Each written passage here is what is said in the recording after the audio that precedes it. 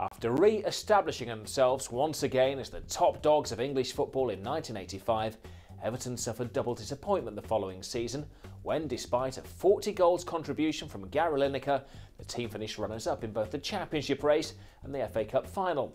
And to add insult to injury, both competitions had been won by Liverpool. It had been a bitter pill to swallow, and after the top scoring in the 1986 World Cup in Mexico, Lineker decided to further his career in sunnier climes than Merseyside.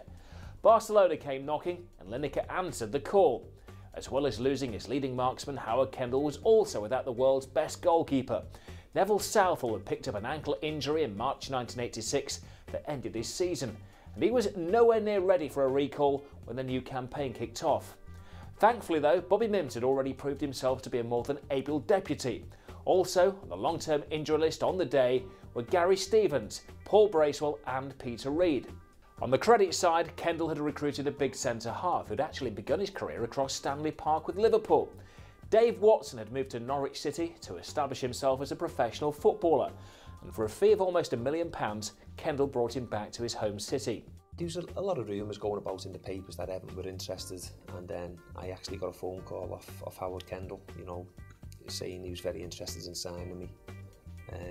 And he has an agreement with Ken Brown, the Norwich manager, if a big club ever came in for me, they'd give me a chance to talk to them.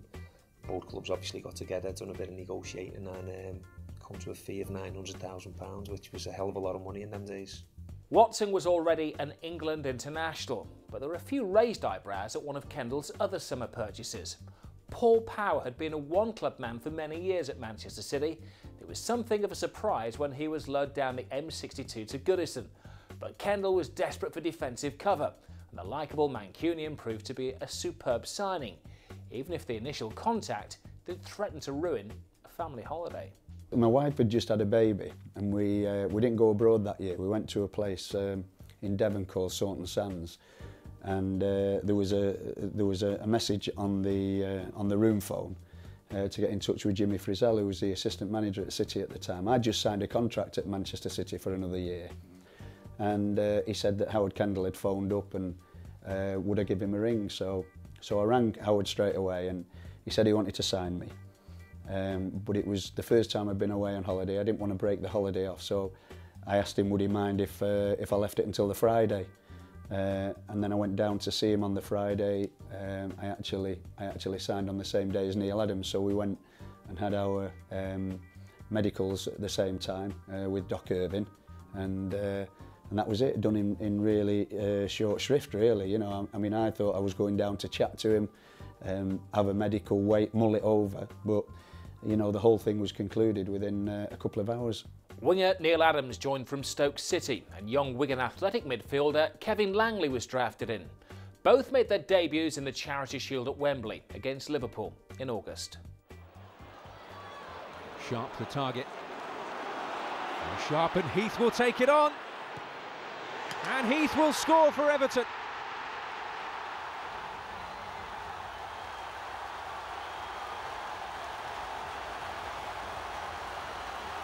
Well, the strike partnership comes good for Everton. Heath beating Hooper. Consummate finish. Not the most memorable of Merseyside derbies, except for Neil Adams, but not for the right reasons. It still makes Graham Sharp smile though. His first appearance for Everton would have been at Wembley, and I think he was delighted to actually come on the pitch, but shortly after he came on as a sub, and shortly after he got taken off again because he didn't obey instructions from Howard, and he got taken off. So the boy was absolutely shell-shocked after, you know, what would have been the most enjoyable time of his career, you know, playing at Wembley and thinking, yeah, I'm going to make an impression here. I think it was at 10, 12 minutes later he was getting hoiked off again. I think it's the only time I've actually seen that happen. So I felt a little bit sorry for him, but it stood him in good stead.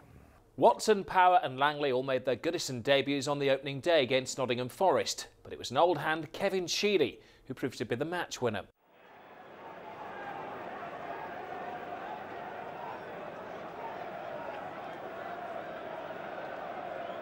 Harper. Now Stephen. He's got away from Pearce well. Langley's header, Sheedy! It was just too hot to handle.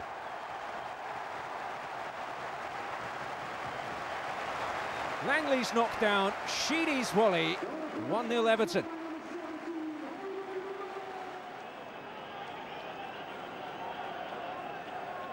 Langley. Cross comes in, he's beaten Fleming, Sheedy!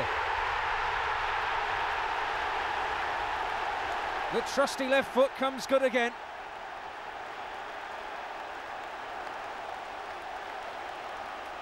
Beat Fleming's jump, and Sheedy's finish superb.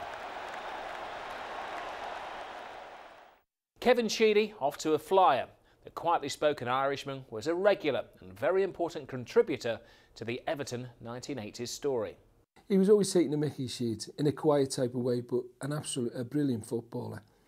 He was one that had a left foot, and used to say could open a can of peas, you know.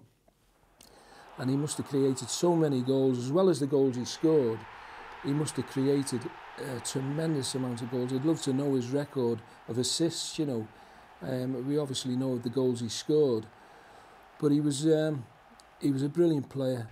After a promising start to the new campaign, Everton were then held to 2 consecutive away draws. Kevin Langley's first goal for the club and one from Graham Sharp, and a 2-2 draw at Hillsborough against Sheffield Wednesday. And young Scouser Ian Marshall found the net in a 1-1 draw at Coventry City. Kevin Langley had really adapted well to top-flight football, and he'd already impressed his new teammates. He came in and we saw the quality he had in training, and when he got his opportunity, then he took his chance and did really well for us that season. He had ability, and playing with better players obviously brought the best out of him, and certainly took that into the games and was a big part of our success. 6th position in the first published league table signified a solid, if unspectacular, start to the new season for the Blues, but that was just what Howard Kendall had asked for. Stability was the name of the game. With so many senior players sidelined with injury, the manager knew that anything achieved this season would need to be very much a squad effort. Look at Manchester United, by the way. 3 games and 3 defeats under Big Ron Atkinson. Kevin Langley continued to take the huge step up in class like a duck to water, showing a maturity way beyond his years. He slotted well into the Everton midfield and showed that, as well as endless energy, he also had an eye for goal when Oxford United came to Goodison Park. Wouldn't quite reach Aldridge. Now, Heath could be away here. Brought down by Judge, and that will be a penalty.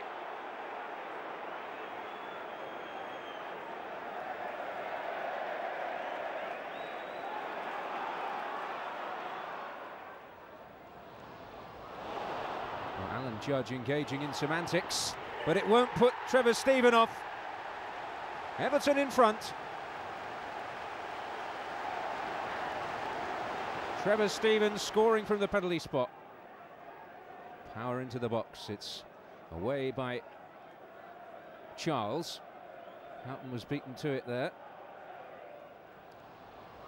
Stephen making progress. Harper! Oh, brilliant goal! A rare goal for Alan Harper, but it's certainly a special one, and Everton are back in front.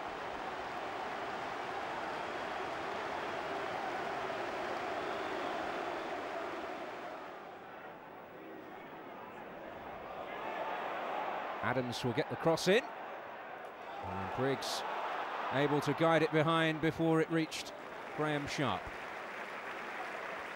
Well, 8 minutes left in the game. Langley's waiting in there. Watson is up as well.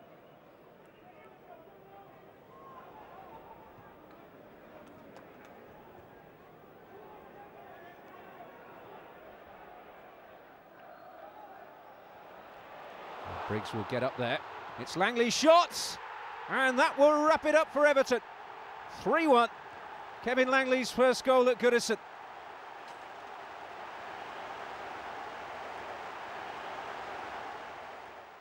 A comprehensive win, and Langley was looking like an inspired signing. Howard just saw him as a squad player. I think he paid 120,000 to Wigan for him and brought him in. No expectation really that he would make any real immediate mark on the first team. But again, because of circumstances, that season, you know, the Everton squad was really ravaged, and we ended up for long spells with players who weren't penciled in to do that job, doing jobs. And Kevin was great. He was terrific. He came in and he played a whole load of games consecutively. Came from nowhere, played all those games, got a championship medal, and then all but disappeared again. The next Goodison game was against Queen's Park Rangers, and a wholly forgettable affair ending goalless. Mid-September saw Everton's first ever visit to Plough Lane. The Wimbledon story was an incredible journey from non-league football all the way through to the top flight in 10 years. And they had, under the colourful Dave Bassett, adapted to life in the First Division rather well. Plough Lane was just about the most intimidating venue in the division, and Everton were made to work hard for a most welcoming 2-1 win, courtesy of Sheedy and Sharp. Kendall had to shuffle his defensive pack for the visit of Manchester United, with the fit again Derek Mountfield playing as an emergency right-back in the absence of the injured Alan Harper. It was a wonderful display by the Blues. Once again, they were more than a match for United.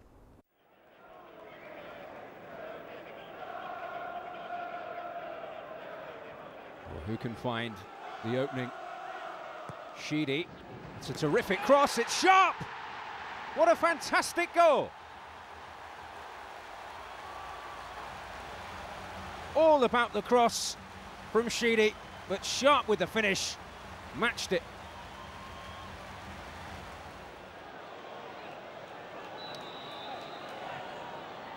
Sheedy back in there once more. Sieberbeck makes the block. All over the place, Whiteside in trouble. And somehow behind by a combination of Sieberbeck and Turner. Adrian Heath with the effort. But the pressure mounting on the Manchester United goal. They found themselves level, but Everton have responded in the right way. Well, there's the flick. And there's the shot from Sheedy. And with his right foot, puts Everton back in front.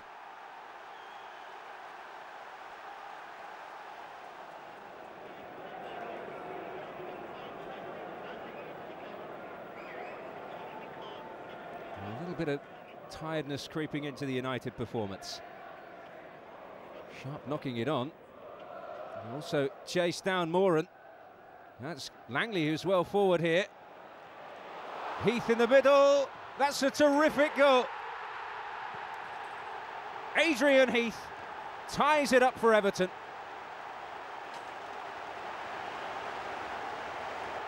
Langley's cute delivery and Heath stoops to conquer.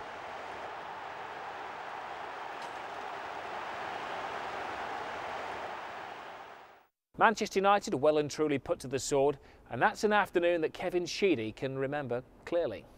I can indeed. I scored a right-footed goal from a corner, so managed to get on to the end of a flick on. But no, we were playing full of confidence that day, and you know, we sort of steamrolled them 3-1, and you know, it was boosted our confidence as well to get a comfortable victory over Man United. So it was you know, a good victory along the way. The League Cup campaign got off to a comfortable start with the second-round first leg win over Newport County at Goodison. The 4-0 scoreline just about tells the story. So far, so good for Kendall's men, but the unbeaten league record was always going to be severely tested at White Hart Lane at the end of September. And on the day, Tottenham Hotspur proved to be just too strong. Danny Thomas involved. There was Hoddle. Paul Allen. An enterprising starts. And guided behind by Mountfield in the end. Waddle. Good play from Spurs and Allen. Here's Allen. Oh, problems here. Oh, terrific save by Mims. Denies Paul Allen. And Allen! Hoddle. Allen, hat-trick hunting, but not hat-trick getting. Sitting nicely in third place behind Nottingham Forest and Norwich City, with just one setback so far, Everton were building a nice, solid platform. One concern, though, was the indifferent form of Dave Watson. The defender replaced fans' favourite Derek Mountfield, and he was struggling to gain the affections of the Goodison faithful. Yeah, I mean, I was abroad on the pre-season tour, and Howard was in desperate search of a centre, and he picked Dave Watson. Several clubs wanted Dave Watson. He was the obvious choice. And he just pulled me over breakfast one morning. He said, go let Dave Watson, get a message to him that we might be interested. And of course, this is days before the internet and mobile phones. And I'm in a phone box in the middle of the Austrian Alps trying to get through to Norwich City and Dave Watson. But the message got through and it got him, but he was desperate to get Dave Watson. And I think Howard realised if he didn't move sharpish, then somebody else would take him. And the funny thing about Dave Watson is that he's now, you know, rightly lauded as an Everton hero, but a lot of people forget that he had a really rough time when he started with Everton. Start of that season, the supporters just didn't really take to him for some reason. Maybe his Liverpool background, I don't know, and I think after 2 months Howard left him out because of the pressure he was under. But I mean, Dave being Dave, you know, he just had the character to come back and prove everybody, well, prove the few doubters wrong. And you look back, I think it was £900,000, but massive key signing. I mean, I was taking over from Derek Mountfield, and Derek was obviously a big hero up here, and he'd done magnificent for the club, scored great goals, and all of a sudden I've been thrown in there, an ex-Liverpool player. So, I mean, the crowd were on me back straight away, but I wasn't playing well. I don't know what it was, whether it was the £900,000 price tag. I really don't know what it was, but I did have a nightmare when I first came to Everton, yeah. October got off to a disappointing start with the visit of Arsenal to Goodison Park. A Paul Wilkinson hat-trick was the highlight of a 5-1 win at Newport County, which gave the Toffees a 9-1 aggregate passage into the third round of the League Cup. But when league duties were resumed, the capital jinx struck again. The defeat by the odd goal in 5 at Charlton was the third consecutive setback against a London team. Trevor Steven had started the campaign well for Everton, and his ability to score goals as well as create goals was to prove pivotal as the season progressed. He was on the mark in a much-needed 2-0 win at Southampton, with Paul Wilkinson also on target. Since arriving on the First Division scene, Watford had traditionally made entertaining opponents for Everton, and their trip north on October the 25th was no exception. And to add a bit of spice, it was the first appearance of the season for Neville Southall. Trevor Steven will take the corner then. Sharp up there. Oh, Terry lost it. Mountfield. Derek Mountfield opens the scoring.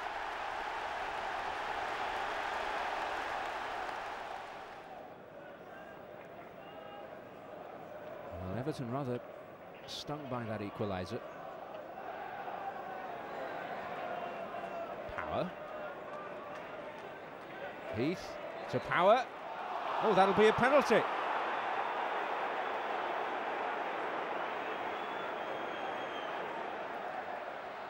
Well, Steven against Sherwood. And Everton retake the lead from Steven's retaken penalty.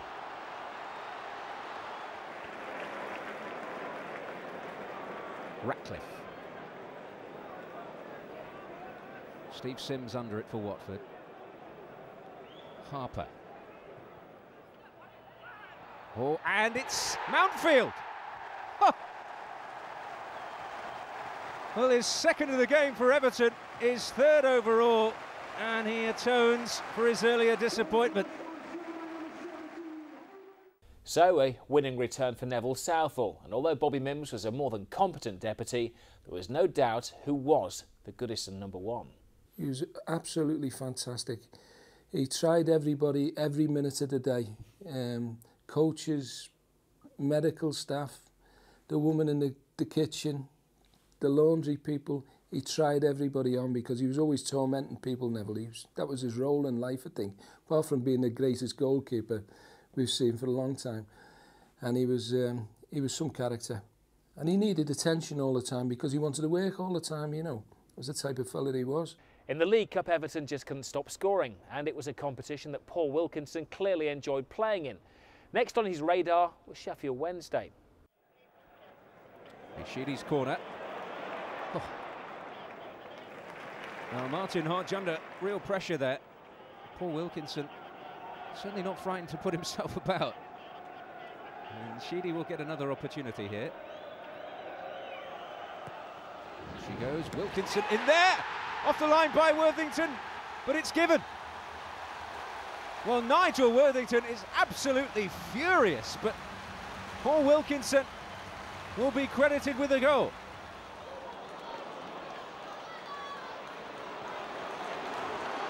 This comes in from Power. It's Madden away, it's Heath. Oh, special.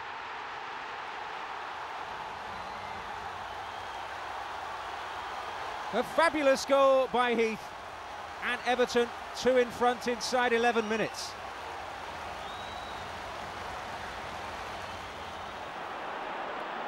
Harper will cross it in. And it'll drop for Mountfield here, and Mountfield will put it beyond any doubt at all.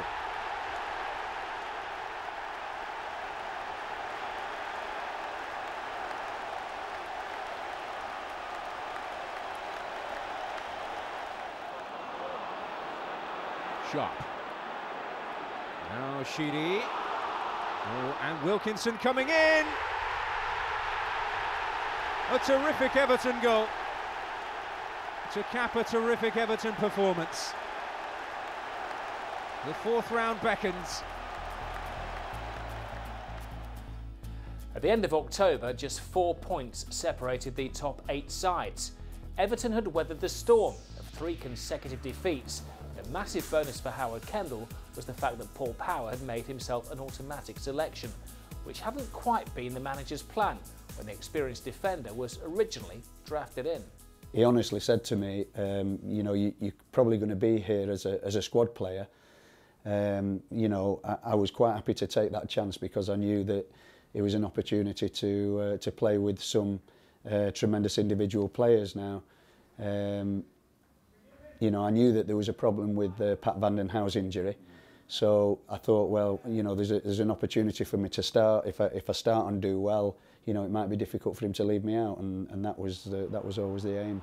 The London jinx was still in evidence when a trip to Upton Park to take on West Ham United at the beginning of November ended in a single goal defeat. But the capital rot stopped when Kevin Sheedy and Trevor Steven were on the score sheet against Chelsea in a match that ended all square at Goodison Park.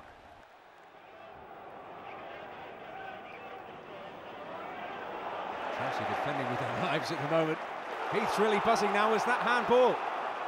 It was, and that'll be a penalty to Everton. Steven scores, never a doubt.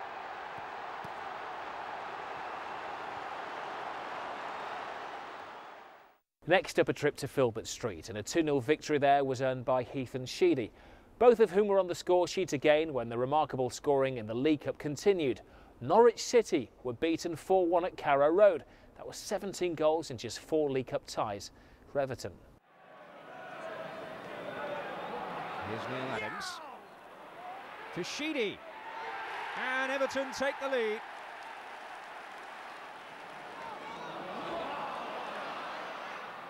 Taylor Gordon managed to get it in there. Oh, it's Phillips. Norwich City on terms. Ratcliffe's free kick. Mountfield's flick, Sharp scores. Norwich want the flag. Ratcliffe. And Heath is brought down. Steven from the spot then. 3-1.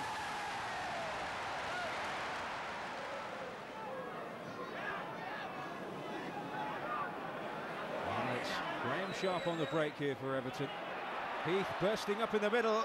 He's got to make it 4, and eventually does.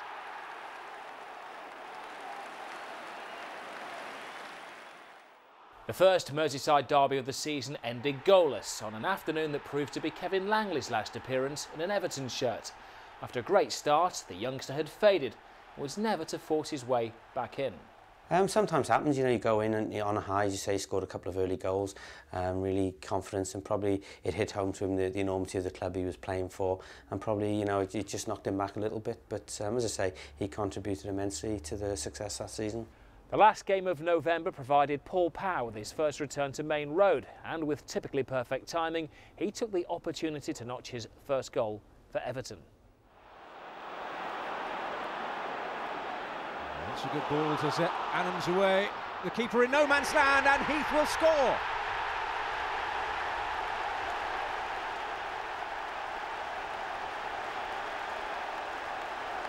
Well, the keeper didn't know whether to stick or twist. Sheedy. It's a good ball for Sharp. Now it's Paul Power up here, and Paul Power has scored on his return to Main Road. Well, delight for Kendall and Harvey on the bench. And Paul Power returns to the club he served so well with a goal.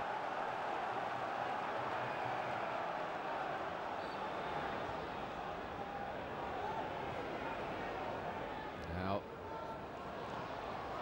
an opportunity here, Sharp to Heath, he's got to wrap it up, and that is exactly what Adrian Heath has done. And who needs Gary Lineker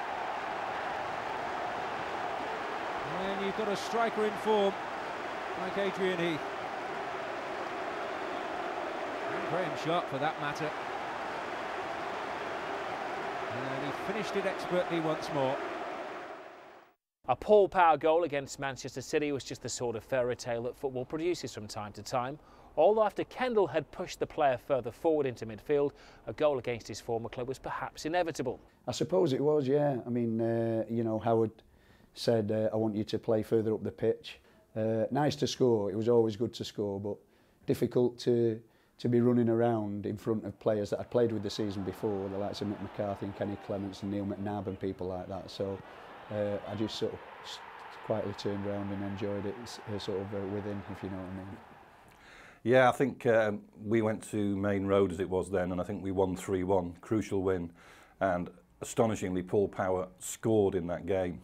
And it was like the classic sort of Dennis Law situation where he scored and he didn't quite know what to do because he'd been at Main Road for so long before coming over here. And he didn't celebrate, he literally just knocked the ball in, turned around and walked back the halfway line. And I know Howard, I was talking to Howard Kendall 2 days later, he said, I tore him to shreds in the dressing room. I said, you play for Everton now. You score for this great club, you celebrate properly.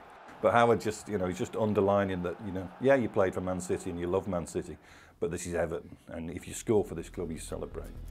Just 2 league wins in November left Everton in 4th in the table, 5 points behind the leaders Arsenal. And just as significantly for the supporters, 2 behind Liverpool. In the continued absence of European football for all English clubs, the powers that be had introduced an extra competition. The full Members' Cup wasn't popular with Everton supporters, who viewed the games as little more than friendlies. But at least the visit of Newcastle at the beginning of December was a night of personal triumph for Graham Sharp.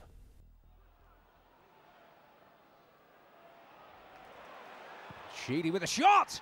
Oh, that's a terrific goal. Well, he just never disappoints.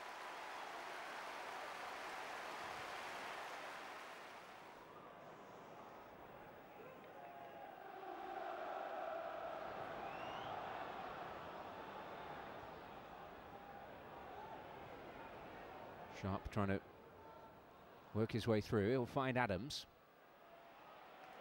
And it's not a bad cross, and that's not a bad header. And Everton have got another goal. And it's Graham Sharp who scores it.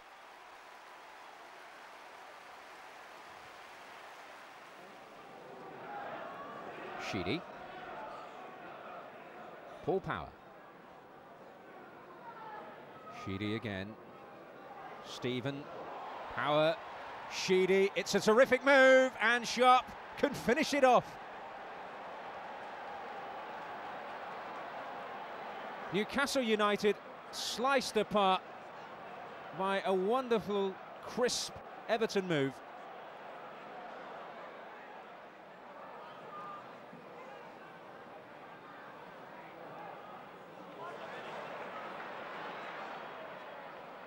Everton knocking the ball about with increasing confidence. Ratcliffe taking the long route, which might be a profitable one. Heath is brought down by Thomas.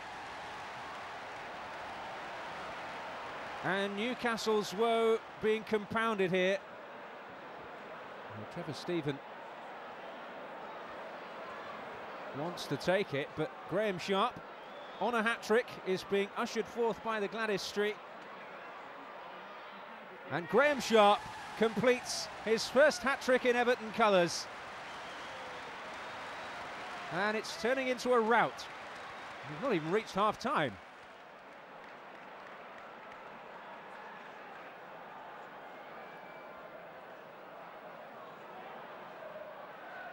Stephen. Oh, and Heath looking to get away. And it's touched back for Heath. A resounding win for Everton. A first Everton hat-trick then for Graham Sharp. The campaign didn't prove to be his most prolific, but there was still no doubting his immense quality. They talk about the great number 9s at Everton, and he was certainly one of them. And tremendous player. A fairly quiet lad, Sharpie, I found him, but a really, really good player who'd come through the ranks after coming down from Scotland, who played reserve team football for a while with Colin, when Colin was reserve team coach, and then moved on up to the first team. And what a player. And another leader, another one who, when I say he was quiet, if he did speak, again, he'd sit down and, hold on, Sharpie's got a point here, you know. I think it was my first hat-trick for Everton. I think it was the first hat-trick full stop, you know, from the time playing up in Scotland as well. So people had mentioned it before. You've never scored a hat-trick before, you haven't got a match ball. Yeah, it was a full Members' Cup, if I remember it. I think Gaza might have been playing for Newcastle at the time. Neil McDonald was, who came here later on in his career, was also playing for Newcastle, if I remember correctly. So there wasn't a big crowd here at Goodison, but we won the game, and as I said, to score a hat-trick, I was delighted. Okay, it wasn't a great competition, the full Members, but still to score 3 goals in any competition, especially at home, you know, was a massive bonus for myself, something I'd never done before, and I certainly enjoyed it and went on to score a few more after that.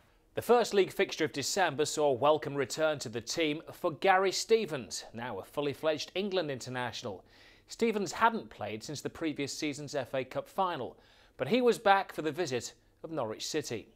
You know, Gary Stevens was a powerhouse, wasn't he? You know, he'd run all day, he was as strong as an ox, and you know, he was an England international player. So as soon as you get your best players fit, you know, and certainly in Gary's case, you know, he most probably felt he'd missed so much, he owed something to the squad, and when he come back, it really was another boost for the squad at a vital time of the season. That's Sharp, and now Heath, and now Power. It's 1-0 Everton. They're playing some terrific football at the moment, Everton. And the newly promoted side already in trouble here. Putney has made a bit of a mess of that. Gunn will come. Real problems here. Sheedy. And that was handball. It's a penalty. Steve Bruce. Well, Brian Gunn absolutely fuming.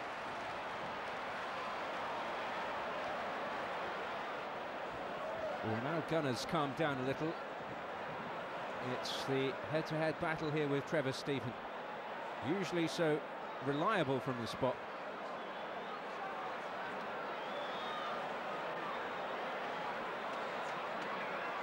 So Stephen against Gunn, and it's 2-0.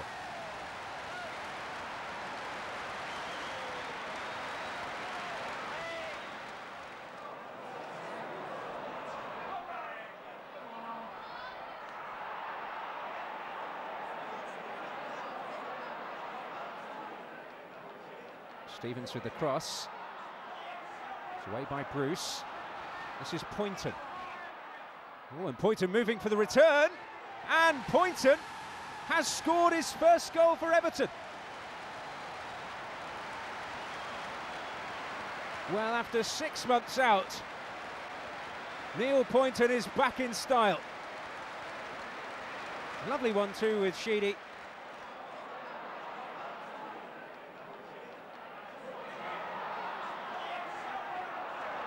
Everton still in hungry mood. Oh, Sheedy, that's absolutely brilliant! And Heath!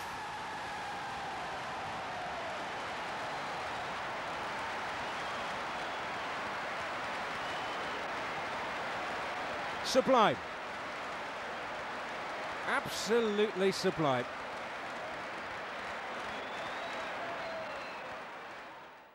Also back in the first team picture for the thrashing of Norwich was the former Canary Dave Watson. His partner in the back believes that the spell on the sidelines did him a power of good. He was able to take a back seat and maybe have a look at the way that we played, which was completely different than the way that he played for Norwich.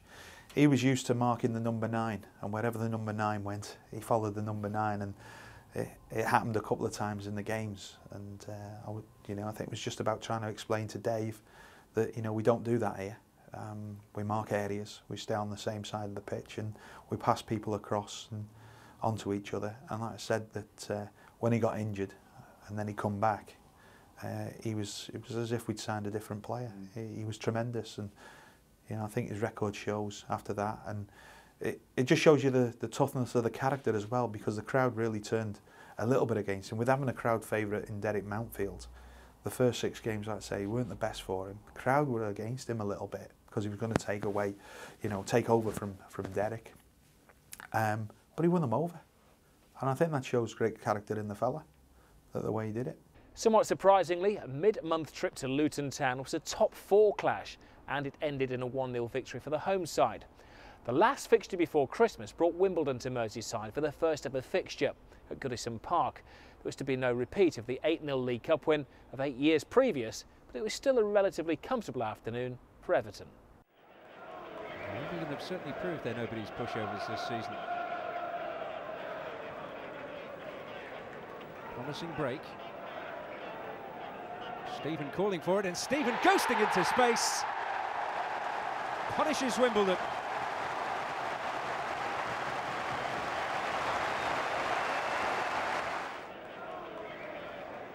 Gary Stevens to Alan Harper. Form was there, power again. And he thought, certainly getting plenty of distance on that. And Ratcliffe will find Stephen. Stevens, Stephen, and finally it's in. Sheedy. A real sense of inevitability about it.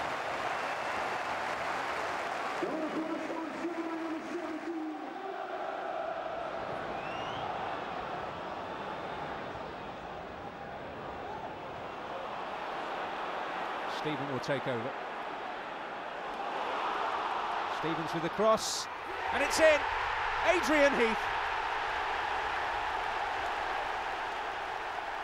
3-0.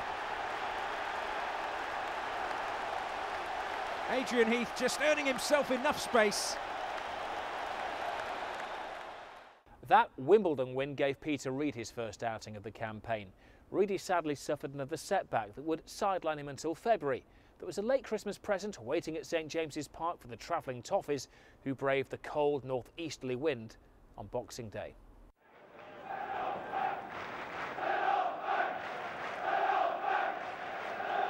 Away by Sheedy, and now Heath.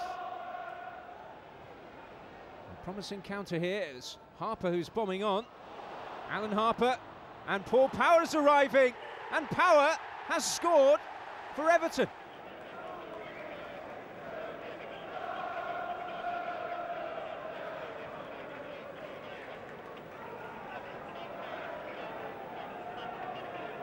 Sheedy. Oh, and Power on the surge here. Pulls it back, and it's Trevor Stephen to make it 2.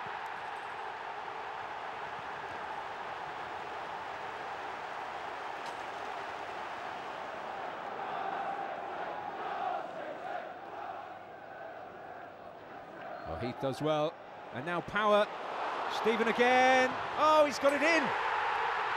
Trevor Stevens, second of the game. And it's good night, Newcastle.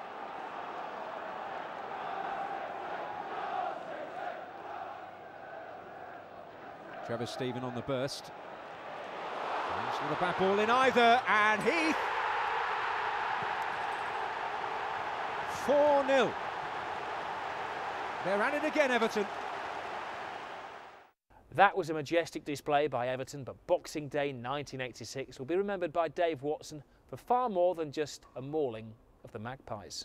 The Newcastle away, it was me missus was just having my first kid then, and we travelled up Christmas Day. I think we travelled up, and my missus was taken into hospital Christmas Day, and Howard said, you know, you can stay with your wife until 10 o'clock in the evening to see if she can have the baby by then. And 10 o'clock come and she hadn't had the baby. So off I went up to the hotel in Newcastle, and as soon as I got to Newcastle I had a phone call to say that she'd just given birth to a baby boy. So I actually missed the birth, but you know, the next day the performance was magnificent from the lads, and you know, we went on to win the title, so it was well worth it. And I've always said to me lads, you know, that medals is, I mean, these days, you know, players they wouldn't miss the birth for anything, but for me football was so important at the time, and the team was doing absolutely magnificent, and I didn't want to let anyone down, and I don't think I let me missus down. I think deep down she knows, you know, it was something that I wanted to do. It's been great for the family that I'd done it, and things turned out okay. 48 hours later, Everton went one better when they put 5 past Leicester City. Stephen. He's done well. Oof. Last-ditch defending there by John O'Neill.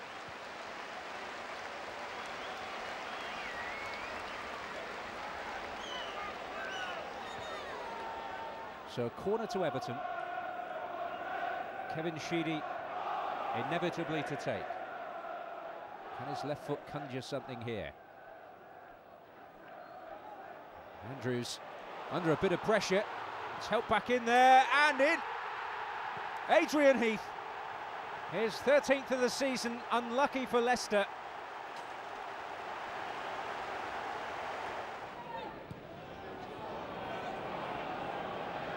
Morgan is in all kinds of trouble there.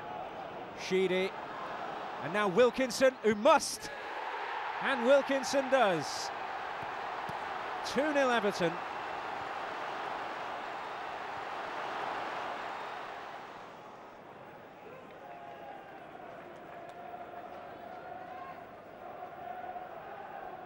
Heath,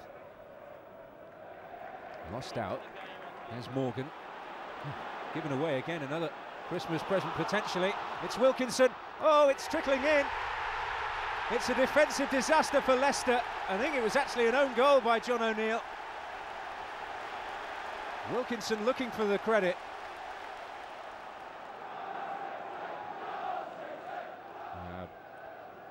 Sheedy to Stevens. Into Stephen.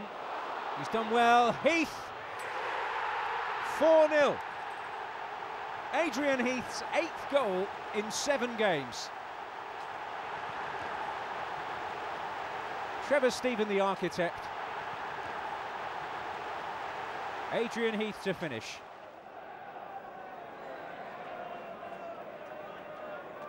Another Leicester raid fizzles out. It's Poynton finding Heath.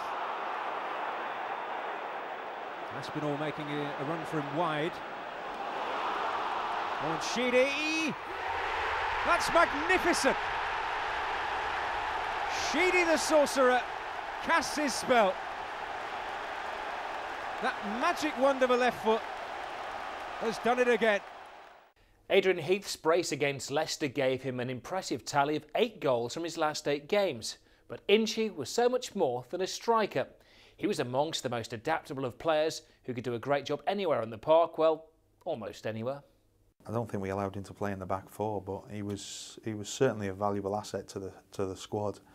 And still to this day, I don't really know which his best position would have been. I mean, I know Graham Sharp always rates him as the best striker he's played with. He did have good movement, very, very good movement. Typical of maybe foreign players, the way foreign players play. Always coming short to go long to come short. And he had that good movement, and he had a great understanding with Kev Sheedy. So like most of the strikers, they had a good understanding with Kev Sheedy, who was instrumental in a lot of the chances that were created and a lot of the goals that were scored. Even when Inchy wasn't playing, he was still a bubbly character, but he scored some vital goals for us, and you know, when you've got that strength, even if it's coming off the bench, it's vital for the team, and you know, he's certainly done his fair share that year. Yeah, well, it takes a lot of character to come back from the type of injury Adrian had. You know, a lot of people would have finished the game because of that, but he showed really good determination, and you know, it was well worth the wait when he did come back. December had been a very profitable month for Everton, and the last league table of 1986 made pleasant reading. Some old faces had returned to the fold, and some big wins had lifted the team onto the heels of Arsenal as the new year dawned. It was very much a case of everything to play for. It got off to a perfect start, with 3 goals hammered past Aston Villa, which took Everton's festive league tally to 15 from just 4 matches. Wilkinson looking to get up there. The Harper shots, and it's deflected in. Happy New Year, Alan Harper.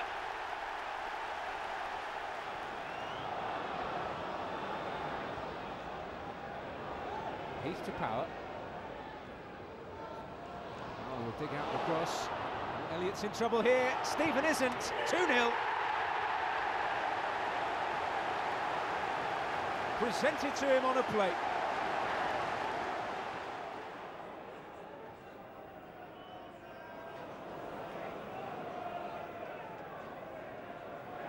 Trouble again, that's Wilkinson. Heath. The cross comes in for Sheedy. There's just never a doubt when he's in front of goal.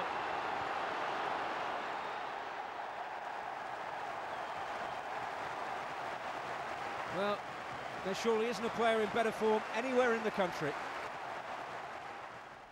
The Toffees' all-round game was more than a match for most teams, but it never really suited the artificial services favoured by some of the clubs in the 80s.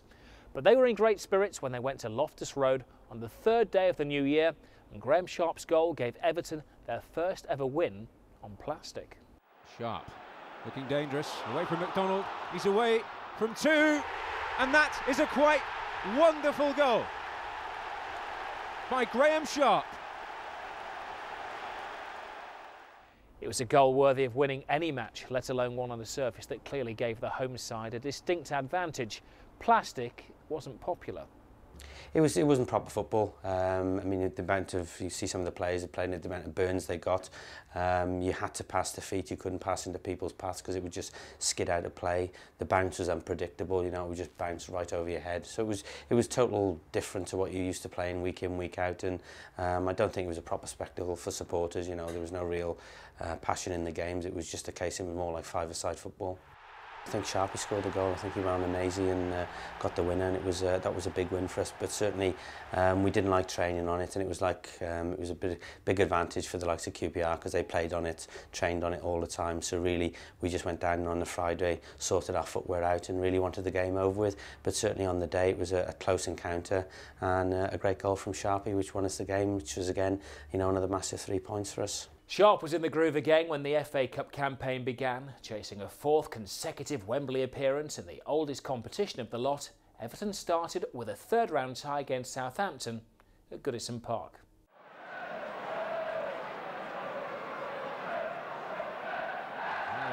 Graham Sharp giving chase here, and Graham Sharp will score.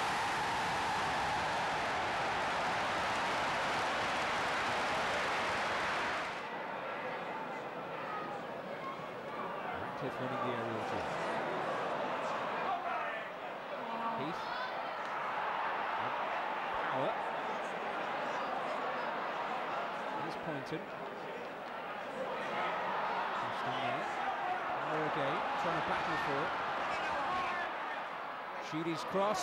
It's a good one, and it's Sharp! A classic centre-forwards goal. Quality delivery as ever from Sheedy. Sharp powering in. Sharp's personal campaign suffered because of injury, but the Big Scot was still more than a handful for any defence. One of the best target players. You know, if I was playing at left back and I'd look up and Sharpie'd be there, and if I had the ability to drop it into his shins or into his chest, then you knew it was going to stick. And you know, I mean, that's a great ability for any team to have. Any good team is built around quality front men. You know, I'm sure like when Liverpool were doing well with Russian Dalglish, you know, they had the ability to hold the ball up, bring other people into play, and the ability to score goals as well. But as I referred to as well, he was a great foil for Adrian Heath, and they played well together. They played little overs together, and they had a great understanding together, you know. Wayne Clark came into the team and scored a few goals, and Paul Wilkinson as well was there. But in the main, I think the main partnership was Sharpie and Inchy, and they scored a lot of goals between them. Before Everton returned to league duty, Howard Kendall became embroiled in a transfer battle with Liverpool to secure the signature of the highly coveted Leeds United midfield player Ian Snowden. Snowdon eventually opted for Goodison ahead of Anfield, and that was viewed as something of a coup for the Blues. Yeah, it was. Snods at the time, he'd been at Leeds and, and he'd got a decent reputation at Leeds, and I think Kenny Dalglish wanted to sign him at Liverpool, and that was a big bonus for us, the fact that, somebody, or Snods, chose Everton over Liverpool. He probably looked at it and thought, yeah, I like to set up at Everton, I like the look of the lads. And he was a great lad, he was a great sign, and he came in. We used to rib him at times, he didn't score enough goals. He was a midfield player, he used to get himself in great positions, very quick. All the attributes you want: quick, could tackle, decent in the air, moved back as his career, came to an end. He played sweeper for me at Oldham. He was a fantastic player, one of the lads. But interestingly enough, when he first came to the club, he still commuted to back and forth from Doncaster, and so it wasn't doing him any good. And I think his form suffered early on. But we had a head-to-head one day, and I said to him that he's probably better off moving over here. The travelling wasn't doing him any good, but he was a fantastic player, fantastic competitor. Just unfortunately, when he was breaking into the England squad, he got the injuries which curtailed him. Snowdon made his debut as a substitute at Goodison against Sheffield Wednesday, but it was Trevor Stephen and Dave Watson who earned themselves the headlines. Sheedy's cross looking dangerous. Well, there was a hand up there, and it will be a penalty. Looked like Lee Chapman. So Trevor Stephen. And he'll make it 1-0. Beats Martin Hodge.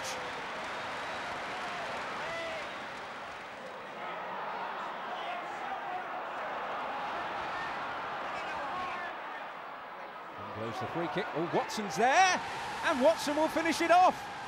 Huh.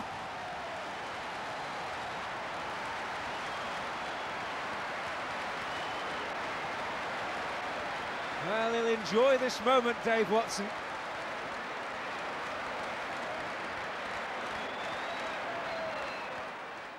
That made it 3 consecutive clean sheets for the Blues. A tribute not just to the defence, but to the man who led them, Kevin Ratcliffe. Brilliant captain, real character. Another one who tested you all the time as a coach and as a member of staff, and he wanted to know what was going on, and he'd want to know why we were trying this particular thing. And he really was a well-respected captain, Kevin Ratcliffe, an excellent player. I mean, he was a fantastic player, but the rest of them looked up to him. We certainly knew who the captain was. Trevor Stephen's goal against Sheffield Wednesday took him to 11 in the league for the season, and he was once again living up to the high standards he'd established for himself since joining the club from Burnley. Everybody could see what a fantastic footballer he was. Not just a wide man who created goals for centre forward, but he was always very prolific himself. He'd go on the back post, he was good in the air, two great feet. So he was an integral part of not just the first championship winning side, but the second one as well. And that was a shame later on that we lost him as well. But in that campaign, certainly he was an influential player. Everton versus Liverpool Cup ties were commonplace during the mid-80s, but when the old rivals clashed at Goodison in the 5th round of the League Cup, the spoils went to the visitors. Nottingham Forest inflicted a first defeat of the calendar year on Everton at the end of January, winning 1-0 at the City Ground. But the love affair with the FA Cup continued unabated when Ian Snowdon's first goal for the club was enough to secure a safe passage into round 5 at the expense of Bradford City. Snowdon was never going to be a regular contributor on the goals front, but there was little doubt that the Blues had recruited a player of genuine quality. He was an attacking midfield player who made unbelievably long runs to get in the box, and when the ball was out wide he'd make long runs, and he had a knack of scoring goals, Snod, and a really good footballer and a great character as well. He was a smashing character, Snod, and he fitted in with them perfect because the place was full of them, and sometimes they were such strong characters that you had to be careful about opening your mouth at times, because you get slaughtered just for saying something normal, but he fitted in well with them. With more than half the season gone, the title race was really hotting up, with Arsenal and Liverpool joining Everton in what was increasingly becoming a 3-horse race. Nottingham Forest and Luton Town were still technically in the mix, but both lacked the strength and depth of the leading trio.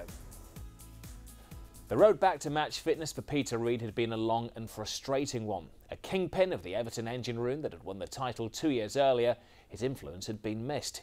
He'd already aborted one comeback, but he was now ready to stake a claim once more. But what was he like when he was on the sidelines? Pain in the backside. He probably was to the physios, you know, because obviously he liked to train, he liked to play, and I know myself, I had my fair share of injuries, and it's very, very frustrating. And you know, sometimes when you're very close to fitness, you know, you want to get back sooner than probably you should do. But you know, he's that type of competitor and really wants to be out there playing and helping the lads. So as I say, you know, him coming back at Christmas was a turning point for us as well. Pat van den Houw also made a return to action for what turned out to be a routine success over Coventry City. Ratcliffe.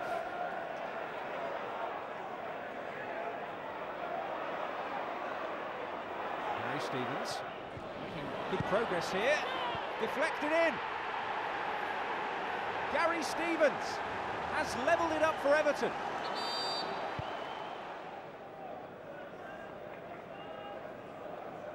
Here's Reed. Now Stephen again. Reed. And they're queuing up in there. Oh, was that handball? It was. Dave Bennett. Well, Trevor Peake leading the Coventry protests. They feel that it couldn't have been intentional.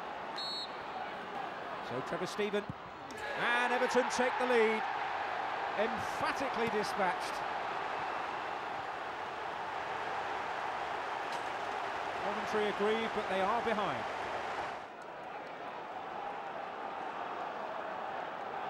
Watson. Stephen, can he get the shot away? He can. It's Watson. Be retrieved by Harper. Heath. That'll do. Adrian Heath with a goal that will surely put Everton top tonight. The question now, can they stay there? I mean, I used to always dread picking up the paper to see Reedy was injured. I mean, that might have been just me as a fan, but I always thought Reedy in the team, just by his presence, gave them that little bit extra. You know, he wasn't as frightened as Pat van den Houw, but, you know, he did give them that little bit extra, Reedy, you know, and I think that was one of his best seasons. That win over the Sky Blues lifted Everton to the top of the table for the first time this season. The Blues were the form team in the division, but amidst the free-flowing football that was simply too good for most teams, Everton could also grind out results through sheer endeavour and hard work. One such game was Oxford United, and Paul Wilkinson's goal earned a point in a 1-1 draw. Wilkinson scored again in the next match, but the FA Cup fifth-round trip to Plough Lane was to end in defeat. Heath, with battling qualities. Here's Stephen.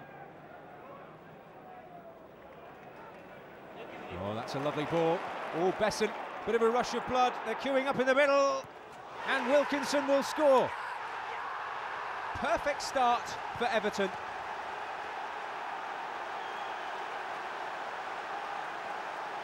Some nifty footwork by Lester Shapner, the referee.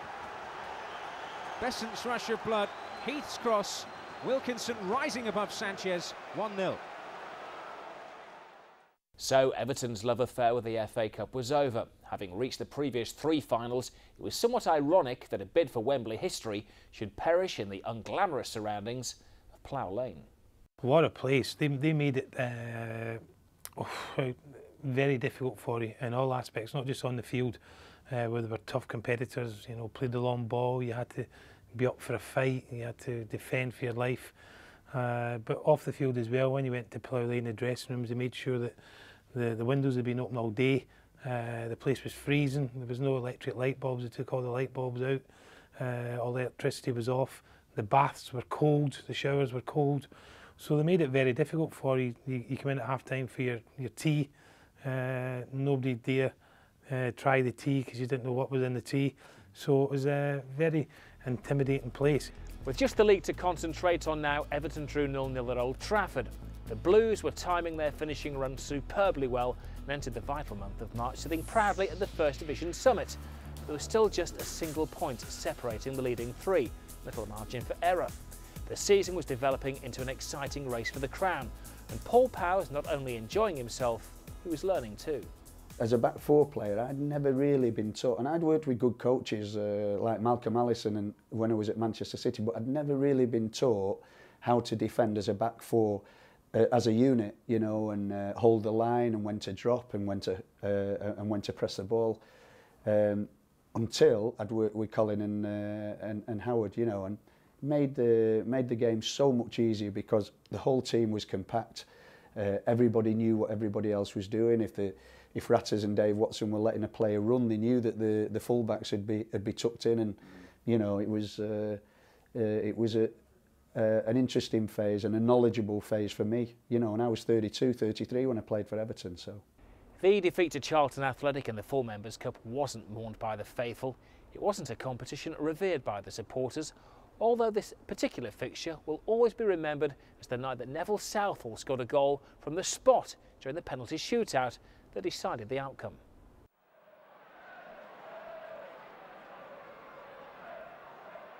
Opting for the short one this time. Oh, and it's Wilkinson.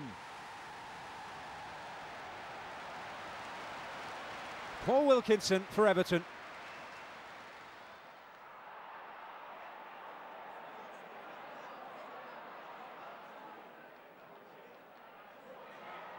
Well, Wilkinson will seize on this. Stephen to Heath. Heath surely. Boulder denies him, and finally it's in by Trevor Stephen. Another spot scorer was Neil Adams, who put his Nightmare Charity Shield start behind him to become a key member of the squad. Neil was at Stoke, of course, and I think maybe Adrian Heath and Paul Bracewell, who'd been at Stoke, might have put a word in for Neil. But he was a good solid player, and he's had a good career. You know, he finished off at Oldham and Norwich and done really well.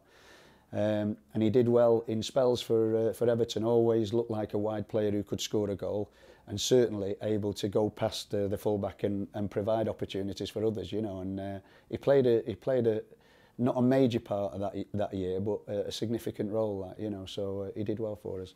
A teenage John Ebrell had been given his first taste of senior action in that match at Charlton, and there was another new face in the Royal Blue when Everton went to Watford. An injury to Graham Sharp had given Howard Kendall a striking problem, and he solved it by signing Wayne Clark from Birmingham City. Like most of Kendall's recruits, it proved to be a shrewd one, even though his Blues career started in defeat at Vicarage Road.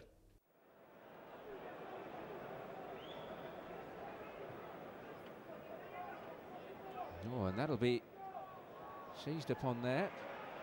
And maybe the break is on for Everton. Here's Van den Hauwe. Now, it's Paul Power, you see there making the overlap. Possibilities here, and Heath and Everton have scored. A lightning counter-attack.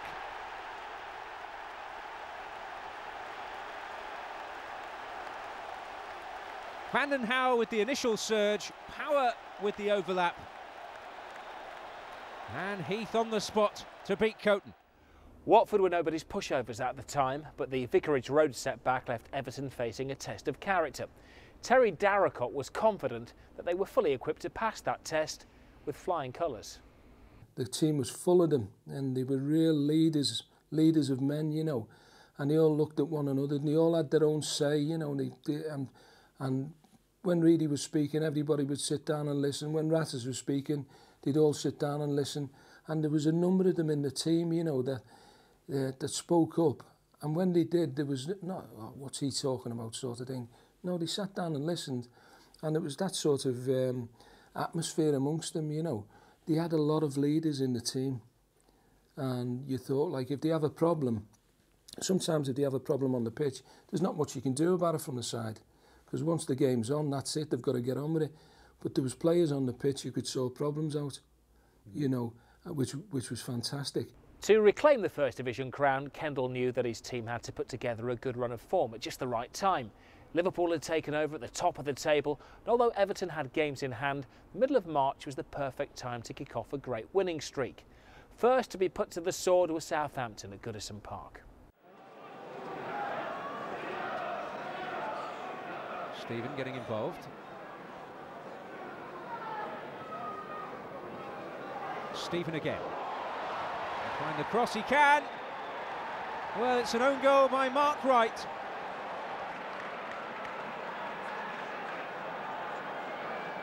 Ratcliffe.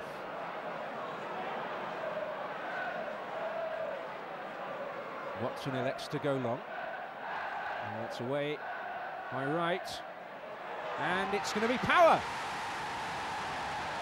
Well, Shilton, furious, but he's beaten on his near post. And Everton with a firm grip on the game.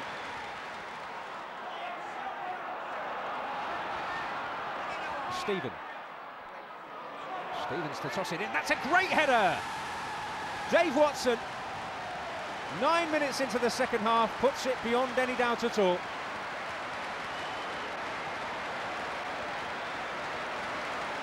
Great delivery from Stevens, and they're finished to match. Another goal there for Paul Power, who is already just about the First Division's bargain purchase of the season. Howard had a chat with me and said, what do you think with regards to Paul Power? And we had a pint together and talked over a pint, you know, and I said, well, look, I said, what I know of him, I said, I don't know him personally, I know him as a player. I said, but he's obviously a tremendous professional.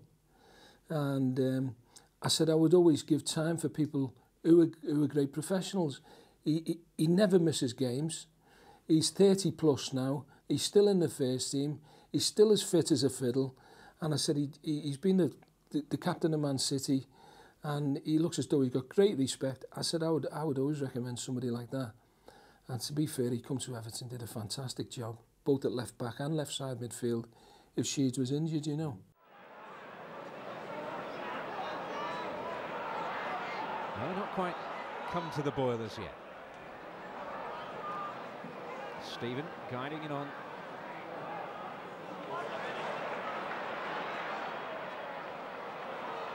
Can a breakthrough be found before half-time? Now, here's Power, Boulder with the save, and Heath coming in. That's surely a penalty. Paul Miller and Adrian Heath in some pain here. He was bound to just turn it in, but for the intervention of Paul Miller, who is rightly cautioned.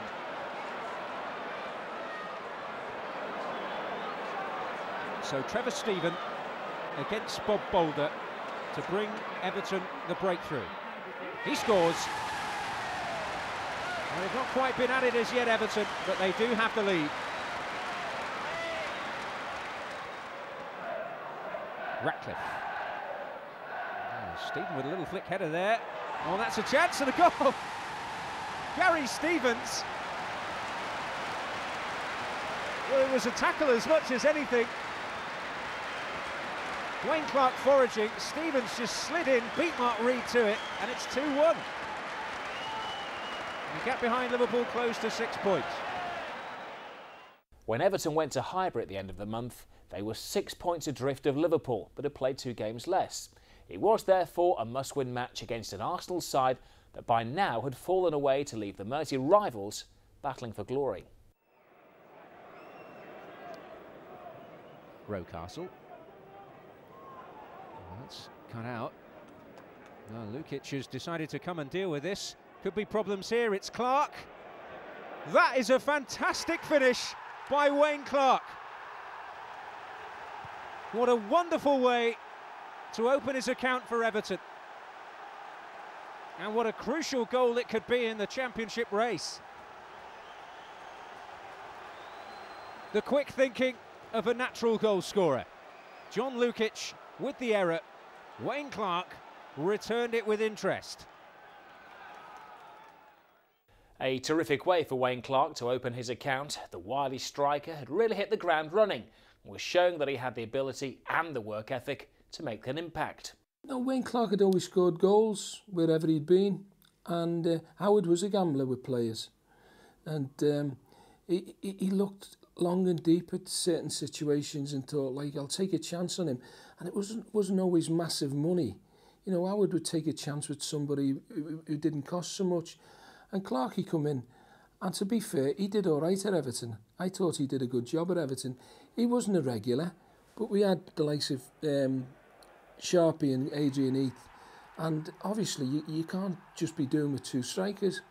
The modern game now proves that you certainly need 4 at least, You know, because you need to change them round because it's a hard job up there, you know, with and without the ball. And the way Everton played, the front two had to work really hard off the ball. Some teams don't work that way. They say, well, if the opposition's got the ball, come back and have a breather. Not the Everton front two.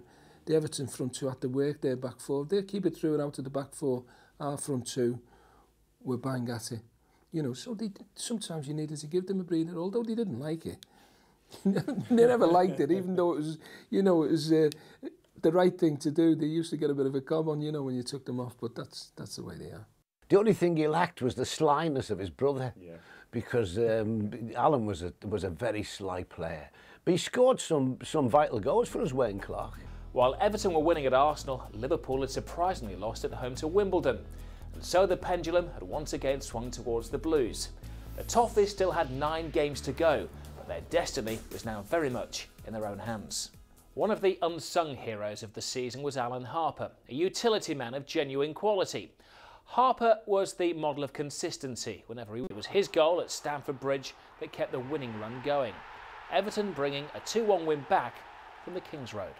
I always remember Harpo when I first came down to play against him in the Liverpool, Everton mini derbies, if you like, and never used to get a kick. He used to play, could I play right back or centre back at the time, and I thought then what a fantastic player, could read the game well. He was unfortunate in the first championship winning side that, you know, him and Kevin Richardson were bit part players, but everybody knew when they were called upon, they would, you know, week in, week out, they put in, you know, fantastic performances for us. Harpo came in again, and as I said, he could play right back, left back, centre back, midfield, you know, whatever you wanted him to do, he would do a good job. Same as Kevin Richardson round about the first time round as well. But Harpo, he'd experience. I think he came from Liverpool where he wasn't really going to get a start, but he came in here, showed what a good footballer he was, and every time, as I said, he was dependable, Mr. Dependable. Wherever you played him, you knew you were going to get a good shift out from him. This was now Championship form without question. When West Ham United were put to the sword in spectacular fashion at Goodison Park, even Peter Reid joined in the goal-scoring fun.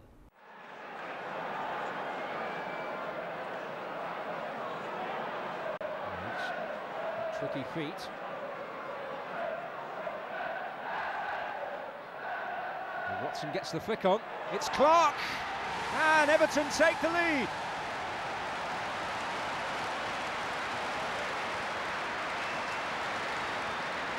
Well, they've unearthed a man who can find the net with regularity just at the vital time.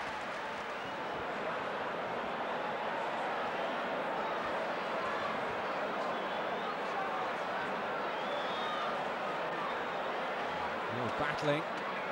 Oh, it's Reid with the shot. Oh, that's a stunner from Peter Reid. His first goal since February last year, and it's one to remember.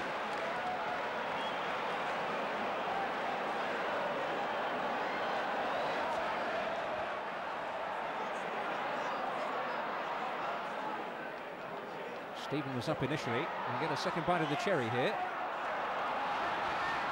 He's bouncing all over the place. Stephen maintains his composure. Stevens! Huh. Well, they're absolutely running riot here, Everton. Stephen maintained his composure, and Stevens with a rocket.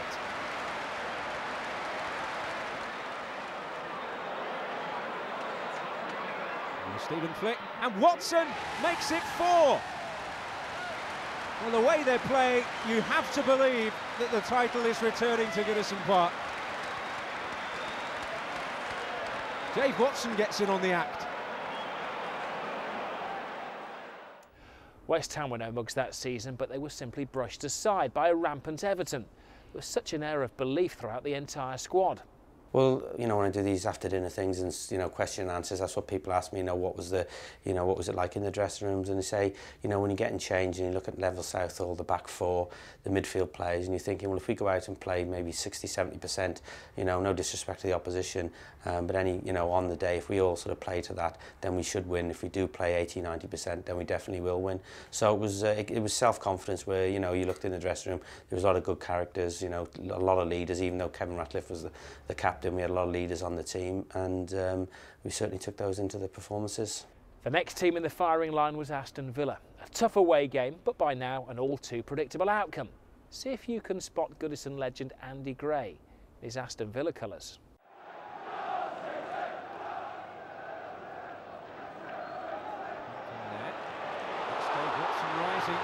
Sheedy on the volley. That's a stunner.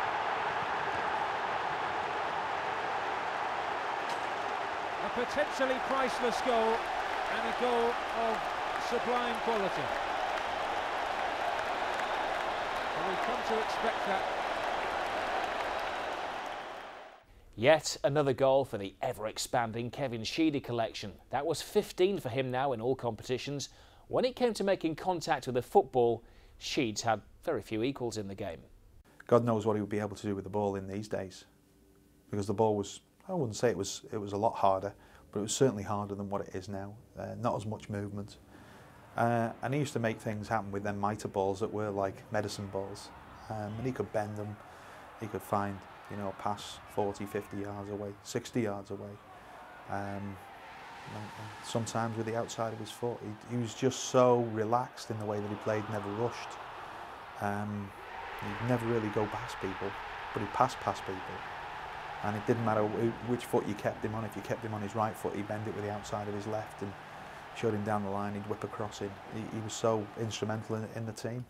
Wayne Clarke was proving to be more than an able deputy for Graham Sharp. The brother of the former Leeds United goal-scoring legend Alan displayed all the family traits when he plundered a wonderful hat-trick against Newcastle United.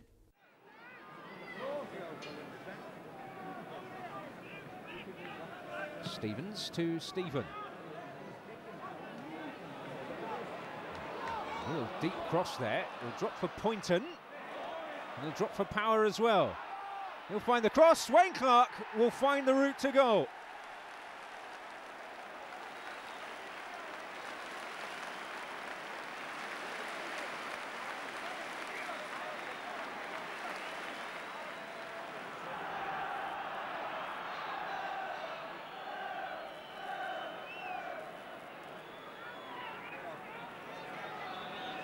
That's a good ball now for Heath, who'll turn.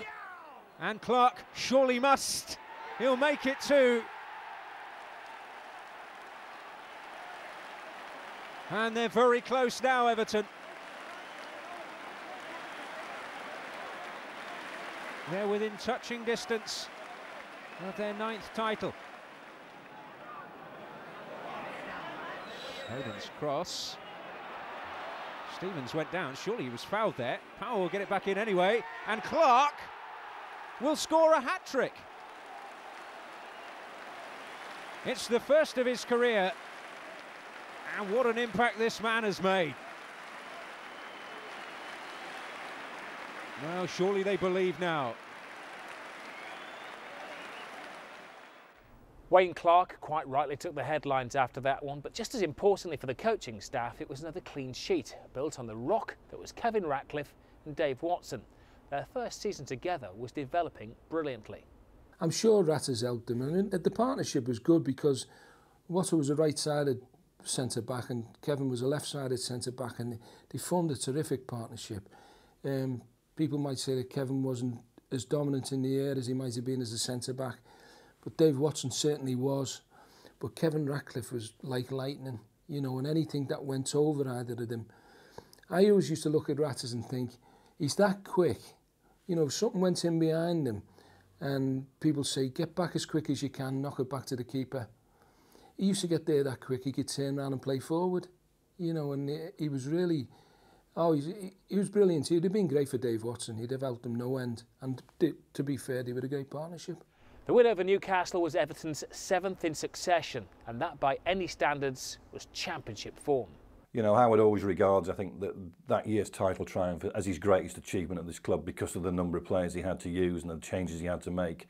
And I think during that 7-game spell, the sort of southern-based press and a lot of the southern-based supporters, I think that's what confirmed Everton of that era as a great footballing team. The football they produced in that 7-game winning spell was just as good as anything that's been produced in this country since the war by any club. When the return derby at Anfield loomed, Everton were 6 points clear at the top, and they had the comfort of a game in hand. They were now clear title favourites, and not even a defeat against Liverpool could seriously dent their charge. Kevin Sheedy scored the consolation goal in front of the Kop, and didn't he let them know?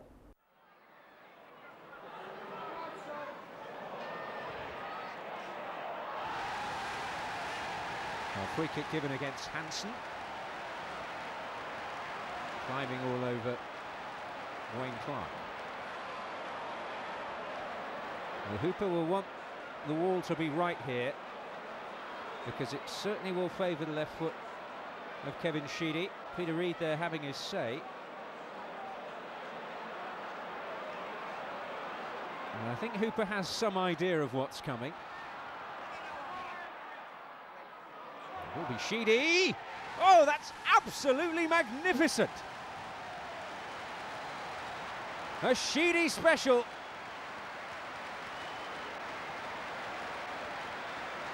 Well, Hooper knew what was coming. He could do precious little about it.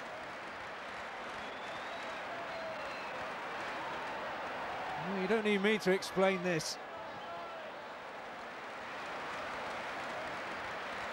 Stunning. People ask me what's, your favourite free kick, and I have to say there was one against Ipswich, but certainly that one for power, and it was unsavable as soon as it left my foot, and as soon as I hit it I knew it was in. So I managed to run to the Kop end and give a gesture to the Kop, and got called before the FA over it, and managed to talk my way out of it. So it was a double whammy really for me. It was nice to obviously score on the Kop end, but also make a gesture and get away with it. It was now just a matter of time before Everton were confirmed as the champions once again. That terrific run of 7 consecutive victories had come just at the right time, with Kendall able to select his teams with a greater degree of consistency. The crowning ceremony was already at the planning stage when May commenced. A goalless draw at home to relegation-bound Manchester City wasn't the best result, but at least it was another clean sheet for the irrepressible Neville Southall. The Blues keeper had impressed everyone with his determination since fighting his way back from injury. If you look at his building, he was stocky and maybe even appeared a little bit overweight at times. But he worked solidly with Jim Barron that season. Jim Barron was the goalkeeper coach, and he used to work with the rest of the squad, and then he'd go and do extra. And he always wanted to do his individual work. He wasn't happy to be joining in with the possessions, like which most goalkeepers used to enjoy. But Nev would do that, and he was good at it as well. He was a good outfield player, He was not bad at the running. He'd be up, he was one of the few goalkeepers who'd be up there in the running, and so yeah, a good and a great bloke. If you ever needed a visit to a hospital, like Nev would be first in line to do that. So the stage was set for a title party. Everton went to Norwich City on Bank Holiday Monday, knowing that a win would secure the title. And if Carrow Road was an unlikely venue for an Everton jamboree, there was an even more unlikely goalscorer waiting to take centre stage. And pull back for Van den Hauwe. The priceless breakthrough comes.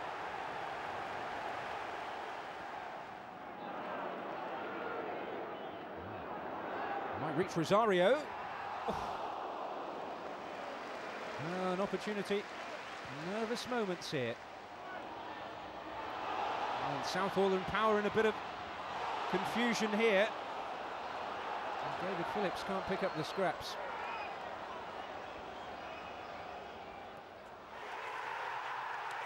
Everton's day, their 9th title. I'm absolutely delighted, really. I mean, it's been tremendously satisfying to win the championship again after narrowly missing out last season. And even better for taking from Liverpool. You don't mind who you take championships off. As I say, that, I mean, our fans were desperately disappointed we missed out on the League Championship and the FA Cup last season to Liverpool, and we've reversed it this season. The players did eventually make their way back to the dressing room and back onto the team bus. It was on the long road back to Merseyside that one of the most famous parties in the club's history took place. I always remember coming onto the bus afterwards, and Terry Darricott, who was our assistant at the time, said to the driver, make sure you don't go over 50 miles an hour. And Norwich in those days was a heck of a journey, like 5 hours, whatever. I think the journey the end of about 8 hours or something. We took our time, came back, maybe stopped off a few times at local hostelries and enjoyed the atmosphere there. But a fantastic trip back, because when you look at the 2 championship winning sides, I think everybody could name the first championship winning sides, the team that won the Cup Winners' Cup final. But when you talk about the second championship, it was more of a squad effort. We had a lot of injuries. Howard brought players in who'd done fantastically well for us. So it was more of a squad effort the second time around, but it certainly was a momentous trip home from Norwich. It wasn't far enough, to be honest with you. And the coach went too fast for most of us. He kept telling the driver to slow down and, you know, and take the sights in and that, you know. We didn't want to get back too early because it was such a lovely journey back, you know, and there's a lot of entertainment going on. A few bevies. And to be fair, everyone was there. I went down. I thought I was going down because we were taking extra kit with them, because I was the reserve team coach again. But I was going down as part of the staff, and hopefully to enjoy what would be a great occasion, and it certainly turned out that way. But on the coach going back, everybody was there, all the coaching staff, the medical staff, the chairman, Sir Philip Carter, the secretary, Jim Greenwood, and it was just brilliant. It was brilliant that they were all there to enjoy this journey back, you know. And if you can't enjoy yourself after winning the championship, then it's a sad state of affairs, you know. I know we're all different. We're all different. Some enjoy it in a different way. But it was a sing-song and a few jokes and a few stories and that, you know. It was about 5.5 hours, and I don't think I made Birmingham. A little bit of a sing-song on the way home with Teddy Darracott being the DJ and inviting people up. And it was great because he sort of got on the mic and introduced everybody and asking people to come up, but he was calling it Champion Radio, and it was so funny. And I think them things live with you more than things that happened in the match. You remember them type of things, travelling home on the bus, than you do actually, you know, playing the game. Best coach journey I've ever had. I tell you what, Teddy Darracott was an absolute star on that coach all the way home. He made everybody get up and do a turn on the mic, like, so even people like Pat Van Den Hout, who, you know, would not entertain that sort of promoting himself in front of everybody else. He'd entertain himself in other ways, like, but probably more quietly, you know. But he had to get up and sing, and everybody. It was a fantastic journey home, like, you know, and all down to Teddy. But yeah, it was good to win it away from home. I think it would have been even better if we'd have won it at Goodison, though, because you know, it's nice to do it in front of your home crowd. But there was a good following down there as well, like, you know. It only needed the 1-0 and that was it. Yeah, I mean, it's amazing how it works out, going back there, and Pat Van Den Hout getting the vital goal. I mean, it would have been nice to have had a home game where we clinched it, but, you know, it was as far away as we could possibly be. And I always remember the trip home was absolutely magnificent. You know, that he was singing and Teddy Darracott on the microphone. Great memories of the trip home. But it was absolutely a big relief, you know, because it's a long season, and it's the marathon, isn't it? You know, people win the cup and then it's a one-off. But over a season, the relief amongst the lads that we'd actually clinched the title, you know, it took some getting over, and we had enough time to get over it on the 5 hours home on the trip. I remember the clips from it and Howard falling off his seat in the dugout, which is always good memories. But certainly now it's the journey back from Norwich was great. I mean, it's like everything that you want, and, you know, you've won the championship again. To win it the first time was great. It's a new experience. But to actually, the way it happened with the amount of players that we used, it was really a squad victory over this, you know, for winning the championship. So it was great memories. That journey back, and obviously long into the night. I sat at the front with Colin. And of course the mic was plugged into the dashboard, and we'd not got underway very long, and I'd got hold of the mic and decided to be the MC for the evening, you know. And I said, we'll be calling up some guest singers and whatever, you know. And I gave a song, and it was Acting the Goat, and just trying to, you know, keep everybody going because of the long journey home. And then we invited guest singers up, you know, and we had plenty of them on that trip. It was absolutely, they were brilliant, you know. I can remember 2 or 3 of them. There was a few of them wouldn't do it. I mean, Neville would never get up and sing. Pat Van Den would never get up and sing. They wouldn't entertain that. Them two, get lost, I'm not doing that, you know. But there was plenty of them that wanted to, you know. And the ones that I remember the most, that Dave Watson used to sing Two Little Boys, the Rolf Harris song, you know. And he was brilliant. He played the part, you know.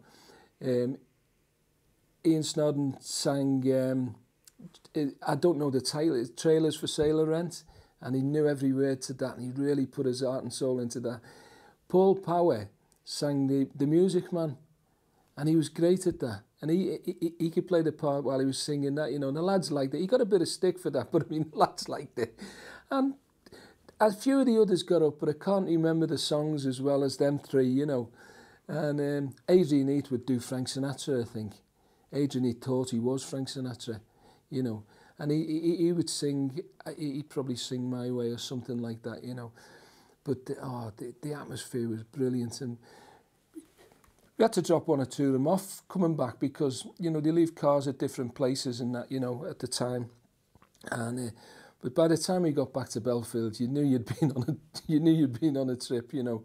But just the thought of getting back and recalling what had gone on, you know, and the fact that Everton were champions was unbelievable, really was. The night couldn't have gone on long enough for most of us, you know. What a day and what a way to celebrate. But before the trophy presentation party could begin at Goodison Park, 5 days later, Everton had Luton Town to contend with, and 2 goals from Trevor Stephen were enough to earn him the mantle of leading marksman for the season.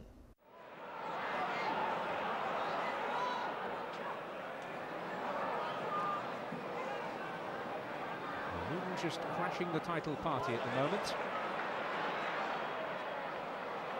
Reed involved. Oh, and against the crossbar. And was that, well, all kinds of things going on there, but handball spotted by the referee. And a penalty to Everton. Well, Reed's effort cannons back off the bar. Kinds going on in there, the feet were flying, and I assume it must have struck the arm of Rob Johnson. So Trevor Stephen against Les Seeley to put the champions of England on level terms, which he does. Well, they want the party to go with a bang. Trevor Stephen has certainly resumed normal service.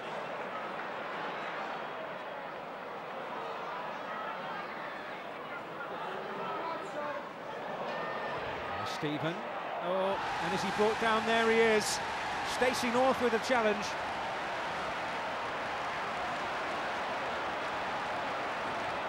And Everton will have another chance from the penalty spot. This time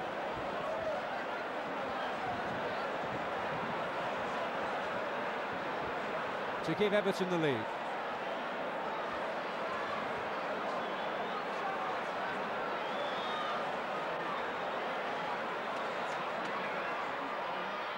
And Stephen scores. They're in party mood now, all right.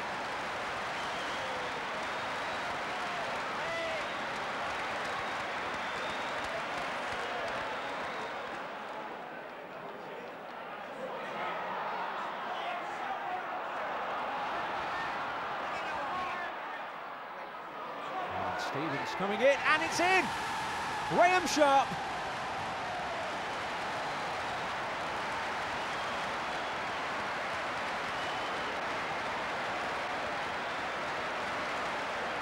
He wraps it up in style. Another win, but once again a match between Everton and Luton Town had an edge to it. There was never any love lost between the Toffees and the Hatters in the 1980s. Very tasty, and funny enough, I was speaking to Steve Foster, who came up against many times at Luton. We were in La Manga in the summer, and we were just talking about in that last game, and we said, what was the script? Because I remember going into to the late Les Seeley, you know, for a challenge, and I caught him in the head and he was unconscious for a bit, and that sort of just kicked it off a little bit. But speaking to Steve Foster afterwards, and they had something against Everton. I don't know whether doing with semi-finals, we always used to beat them or whatever, but they had Mick Harford in there, they had Mal Donaghy, so they had a few scrappers, So even when we were getting presented with the trophy that day, Mick Harford was waiting at the side of the pitch. He wanted to start it all off again, kick it off in the tunnel. Big Steve Foster was telling us this, and it was incredible. They just did not like us. We didn't like them. But we just had this little bit of rivalry between us. But even then, in the last game, they had nothing to play for. We thought we'll just go out here, it's going to be a jolly. They'll come and, you know, respect us. But that wasn't the case. I think the Sealy incident maybe sparked it off a little bit with a bit of a goal going down the tunnel at half time. So it certainly was lively, considering it was an end of season, like, you know, getting the trophy presented. And as I said, they had a dislike to us, but we had one for them as well. I think that's what made us such a good side, is because we were a team that could mix our game. If people wanted to have a battle against us, we'd have a battle against them. If they'd let us play football, we'd play football. And I think that's what's so good about the side right the way through, that we could mix and match. Derek Mountfield had lost his place in the team when Dave Watson joined the club, but he was still popular with the fans, and it was great for him to score the final goal of the season. A fitting way for a memorable campaign to end. The Toffees were the champions for a 9th time, whilst the main man, Howard Kendall, was an automatic and popular choice as Manager of the Year. It was time to reflect on all of those who had made such a huge contribution. Paul Power's the ultimate professional footballer, fantastic man, all those years of service at Man City, never won anything at all.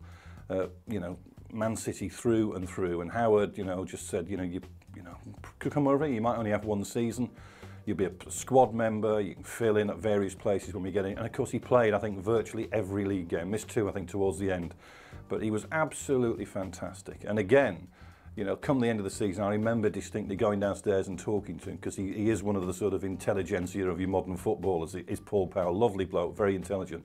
And he said, I can't believe this. He said, I spent all those years at Man City, won absolutely nothing. I come here for one glorious season, and he said, I've won the league championship medal. But he was fantastic that season, absolutely fantastic. All winning sides are easy teams to captain. You ask any captain of every great side. You know, you'll say that you're lucky that you had instrumental people in that team that were, like I say, figureheads and strong characters. But all good sides have got them. We were lucky that we had the likes of Andy Gray when he was here. You know, Peter Reid, nevertheless, Neville, myself, Dave Watson, Graham Sharp, they were all strong characters, spine of the side, right the way down the middle, and they were strong characters. That's not to say Kev Sheedy wasn't a strong character or Trevor Stevens. They would have the say, but they were a little bit more quieter on the pitch. But when you've got players like that around you, it does make things a little bit easier as a captain. Kevin Ratcliffe was fantastic, and I remember when I started covering Everton, 80, 81, just around the time Howard arrived, you know, he was looking, he always said that you need a strong defence. If you're going to win anything, you have to have A, a strong defence, and B, a natural born leader in the middle of that defence. And Ratcliffe just epitomised that. He was fantastic. I mean, bearing in mind that you had Ratcliffe and then you had Neville Southall behind him. I mean, it's not impregnable, but it's as good as it's going to get. I mean, Ratcliffe was a fantastic player and completely underrated. I mean, you know, it always amazes me, apart from Evertonians, when they're drawing up lists of the best centre-backs of the last 20, 30 years, he never ever gets a mention. And I find that really strange. I think Terry was a reserve team coach, if I can remember rightly. But I think on every trip, because we never played on Saturdays of reserves then, that he travelled with the first team. And he was a character. Terry was no doubt a character. And a good disciplinarian as well with the lads. You know, they knew that they couldn't sort of overstep the line with him. And I think that's what we give him. We give him the utter respect. And we had a great time. Terry was completely different to somebody like Colin, who Colin was more of the serious type and, you know, wanting to get the training right and you be right. Terry'd want to do that, but he had this lighter side to him where he relaxed more and was still maybe one of the boys, if you know what I mean. And yeah, he was, like I say, great person to have around, great coach to have around. And that was, like I say, with Howard bringing these people in, the likes of Colin, because I mean, obviously he promoted him from reserve team coach to first team coach. And with Terry being there as well, Terry was excellent. Well, I couldn't speak highly enough of Colin Harvey. I mean, I've known him since I was a young boy, from the day I first walked into Everton in 1966. And I always found him a really as well as being a great player, a really warm man, you know, I mean, approachable. Even as a 15-year-old, me walking in through the door, and I spoke to him and said that I knew his uncle. His uncle ran the pub where my dad used to drink. I said, I know your uncle. And from then on, that was it. We had a good friendship, you know, and we're still great friends today. But his contribution was unbelievable for me. And I learnt a lot off Colin Harvey and used to watch him working, and his dedication and attention to detail was unbelievable. And it would have been till the day he packed in. He was forever looking at reports and studying videos about the opposition, and he never left no stone unturned, you know, to try and help us get the result the following week, you know. And he was a great example to us all. He really was, and he must have, you know, for Howard to have him as his assistant and first team coach, and I know what the players thought of him anyway. But aside from all that, he was a tremendous guy. The thing with Colin, and he's still the same today, isn't he? It's difficult to get anything out of him. You know, whenever you do a function with him, it's don't get me up. You know, he was almost a quiet man, but apparently when he is in there in charge of the team, because I spoke to some of the people who were in the team under him, you know, and he said he was a totally different man when he got on the training ground and in the dressing room. He was authority. There's no frills about Colin or Howard. You know, what you see is what you get. Howard's magnificent man management, you know, it was unbelievable. And as his timing of signing big players at you know, vital times, i.e. your Paul Powers and that, your Neil Poyntons, you know, Wayne Clarks, it was all vital to the squad that season. Colin, on the other hand, Colin doesn't change. If you've just won the cup, it doesn't matter. Colin will have a smile, but then he'll be looking to the next training session. Colin, he was such a good professional, and you know, when you see him these days as well, he's still in good nick. Colin. Howard, you know, used to let his hair down when he had some, and Colin would keep his feet on the ground a little bit more. But yeah, great team, great partnership. There was good spirit, you know, and that was what was great about Howard as well. He was great with the players, you know. He knew when to be disciplined with them. But he also could be friendly with them, you know, and he knew how to work with the directors, how to work with the press, and probably as good a manager as I've worked with. Colin was the coach on the pitch. Howard was more like to join in, like to play and train, and you could see he was a great player from his, you know, when he trained. So I think they gelled really well. Colin was more stern and sort of really, you know, got into the players, whereas Howard was more your man manager. That's people ask me what's his best asset, and I certainly say his man management skills. Not so much the players that are playing and he's picking week in, week out. That's the easy part, but the ones that, you know, maybe felt they should have been in the team, he sort of cajoled them, talked to them, you know, explained the situation, and when they got their opportunity, they went and played for him and for the team. So, you know, certainly they worked as a, you know, a good team. I mean, to be fair, I played with some good players at Manchester City over the years, the likes of Trevor Francis and Dennis Stewart and others, certainly Colin Bell, and but you know, they'd always been in different teams, and I think Everton had a tremendous group of players, but also a great work ethic and a great togetherness, you know. The players still belong to the public. And I think we were just going into the 90s when the players and the public, the supporters became divided, until now there's huge chasm between players and supporters. It wasn't like that then. The most wins, the fewest defeats, the most goals scored, the fewest goals conceded. The final league table made for proud reading for Evertonians, and nobody could deny their right to be back at the very summit of English football. Howard Kendall once again won the Manager of the Year, and only an astonishing goals campaign from Tottenham's Clive Allen surely prevented Kevin Ratcliffe from winning the Players' Award. If 1985 had been a team effort, then 1987 was very much a squad achievement. Kendall had wheeled and dealed, swapped and changed, and yet again had produced a winning formula. 5 different players ended the season with double figures, and that was a testament to the strength in depth at Goodison Park. In the final table, Liverpool finished a full 9 points adrift in second place, and Tottenham were an astonishing 15 points behind in third. Elsewhere in 1986-87, Sir Alex Ferguson took over at Old Trafford. Instead, Manchester United to a comfortable mid-table finish. Coventry City won their first ever major trophy, the FA Cup final at Wembley. Alan Ball led Portsmouth to promotion from the second division, and as ever, there was a sting in the tail for the Everton supporters when Howard Kendall left the club in the summer to try his luck in Spain with Athletic Bilbao. But that's another story. Everton were the champions again, there's no doubt about it. 1986-87 was a season to remember. Well, 22 teams dreamed of it in August. Maybe no more than half a dozen thought it was realistically possible, but only one team can enjoy this moment.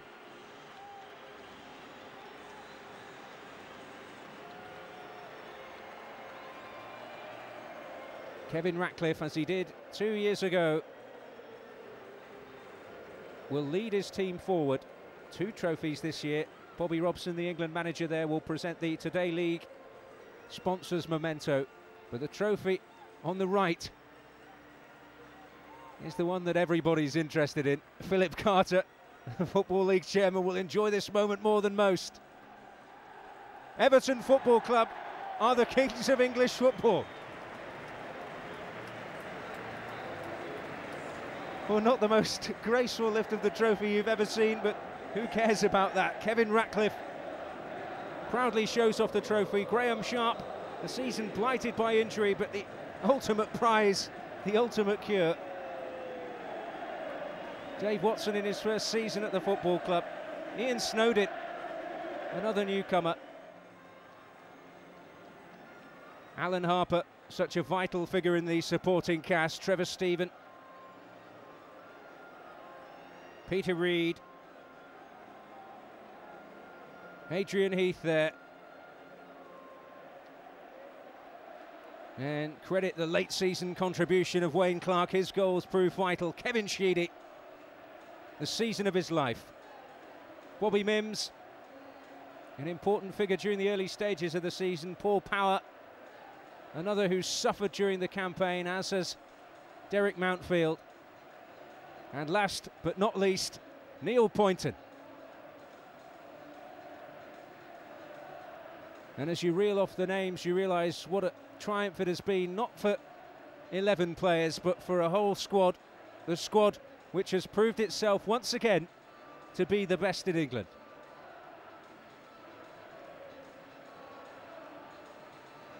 Howard Kendall has masterminded again. They've wrestled the trophy back from the grasp of the red half of Merseyside. It seems to be an almost annual game of pass the parcel.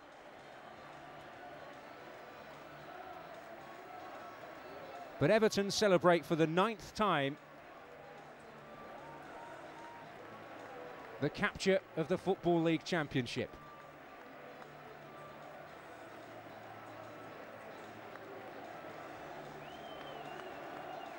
And have done it, of course, with room to spare, as was the case 2 years ago. Some stylish football throughout the campaign. The Goodison Park faithful have been able to witness. The table doesn't lie after 42 games. And Everton, the cream of the crop.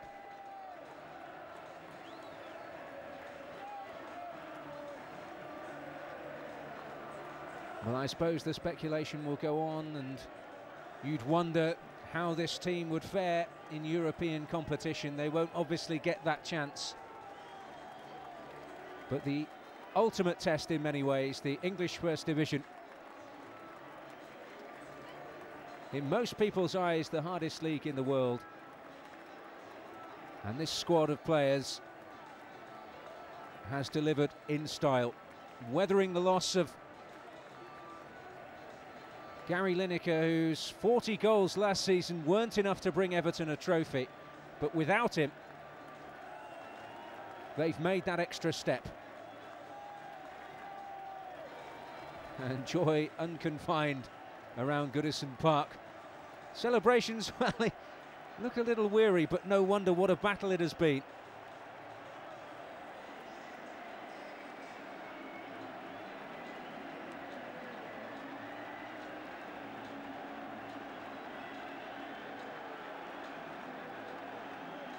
But Kevin Ratcliffe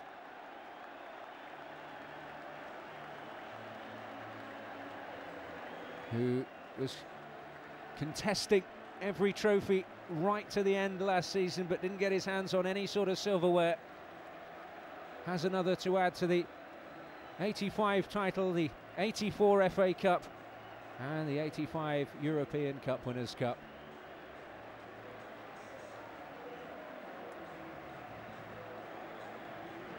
Well, they've certainly written their own chapter in this great club's history.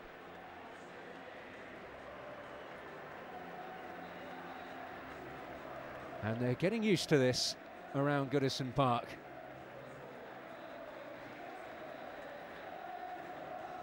Peter Reid, who didn't enjoy as much of the campaign as he would have liked, but he's certainly enjoying this moment right now.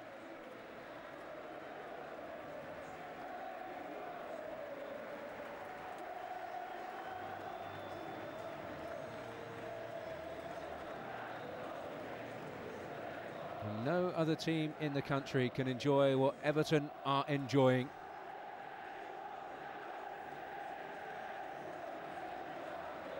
The Football League champions, 1986.